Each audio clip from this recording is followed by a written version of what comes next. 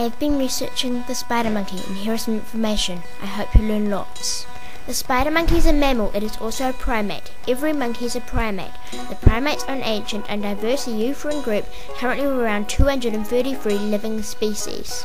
Diverse euphoran means a group of omnivorous mammals.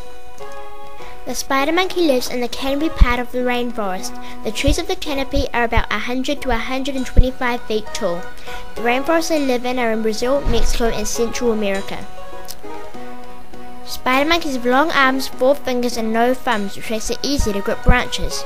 Their tail is long and they are able to swing from tree to tree only using their tail. The spider monkey eats fruit, leaves, nuts, seeds and eggs. They are known for their habit of throwing fruit at tourists. 3/4 of the spider monkey's diet is fruit. The spider monkey's small, strong teeth are good for breaking nuts. Their fingers are small but strong, so they are better at picking fruit. The only predators they have are poachers and jaguars. They are endangered because of their unique coloured fur. Spider monkeys are faster climbers than runners. Because of this, they can climb and swing away without the predator noticing them. The spider monkey's lifespan is 20 to 27 years.